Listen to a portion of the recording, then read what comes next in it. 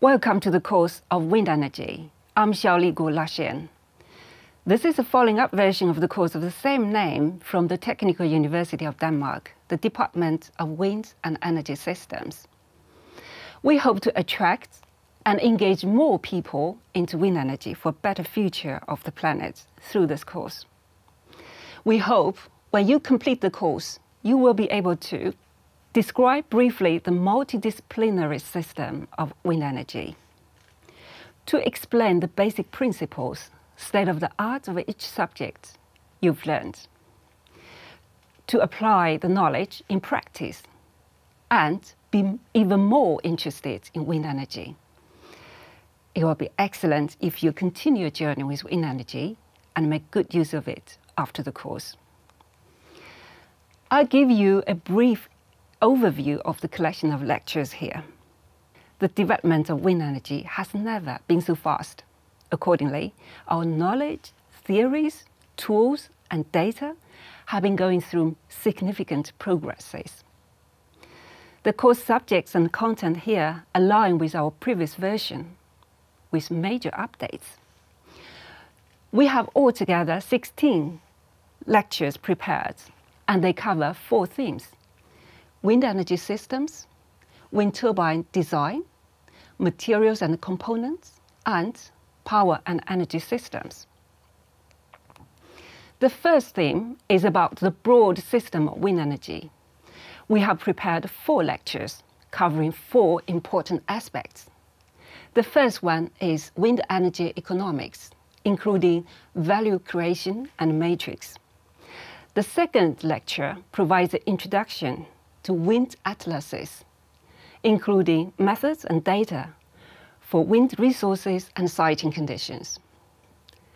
And that is followed by the lecture on wind farm design and optimization. And the last lecture is forecasting of wind power. Wind turbine design is an important theme for wind energy. We have 2 lectures prepared. The first one introduces one-dimensional momentum theory and the Betz limit for maximum power production.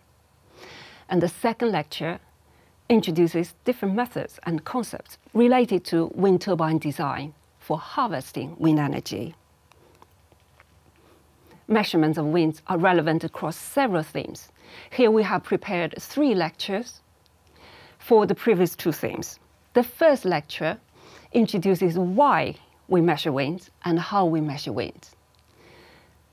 The second lecture is about remote sensing for wind energy, including basic principles and some applications.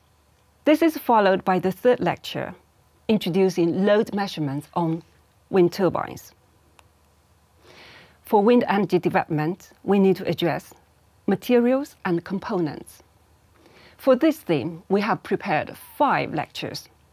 The first one is composite materials for wind energy. The second and third are fatigue phenomena and fatigue life prediction. And the fourth and the fifth are blade testing and modeling and blade design and manufacturing.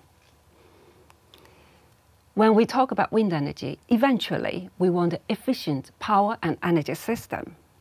Here for this theme, we have 2 lectures.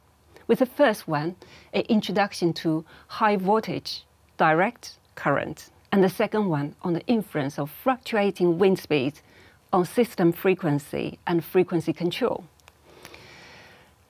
You can already have an overview of the content of each lecture from the course website. While you're following the course, we strongly recommend that you use the discussion forums. Here you can post comments and questions and exchange thoughts with your fellow course participants. From the course website, you can also find relevant information about the teachers. Here are all teachers you will meet. We're scientists teaching wind and energy systems. We look forward to this journey with you and hope you enjoy the course.